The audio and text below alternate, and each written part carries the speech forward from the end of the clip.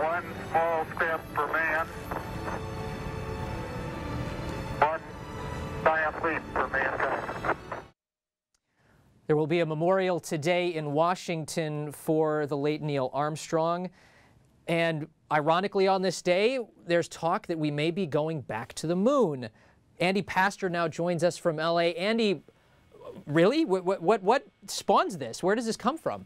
Good morning. It is a little bit ironic, as you say, 40 years after the last Apollo mission had an astronaut on the moon. NASA is now openly talking about setting up a mission for 2017, which would presumably be an unmanned mission, almost certainly be an unmanned mission. But after that, they are discussing setting up a lunar outpost eventually, decades from now, where astronauts could live possibly for months and mine the surface for some of the things they need to sustain themselves.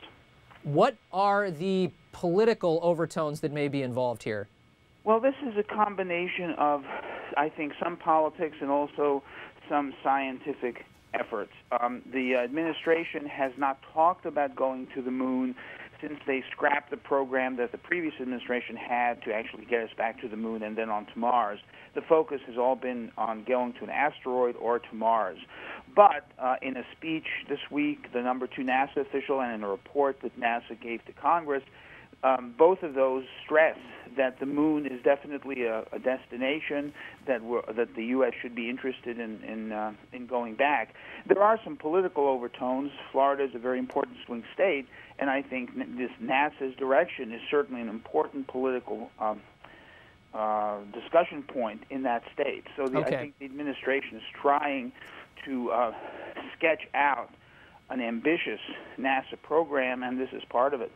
And you mentioned there are actually some ambitious goals that NASA has laid out in addition to talking about the moon. Of course, a manned asteroid landing you mentioned, and potentially a manned mission to Mars.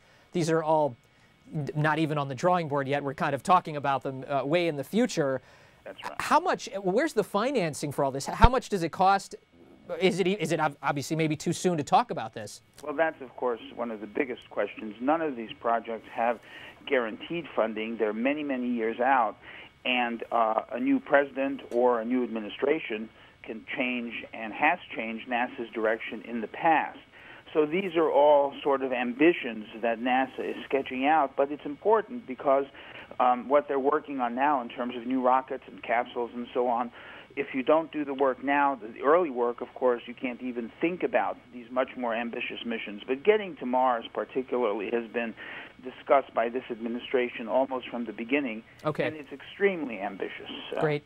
Andy, we got to run, Sure. But thank you so much for joining us this morning, and thank you, everyone at home, for joining us on the News Hub.